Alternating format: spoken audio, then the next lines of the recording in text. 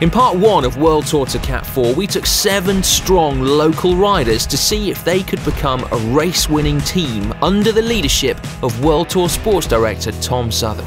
Bit of a mixed bag. Our riders were put through their paces with a tough training ride and time trial to see if they had the physical and mental strength required.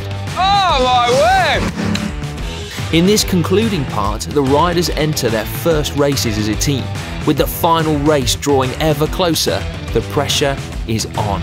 We had really great advice from Cy that went straight out my brain. All 7 are vying for a place in Tom's team, but with only 5 places in the starting lineup, it is all to play for. Go, go, go! This is it! Whoa! All the guys are really good. Boom! You can't be in the headspace of like, oh, I might not be riding on the day because you won't be prepared. It's a simple, straightforward, head-to-head death match.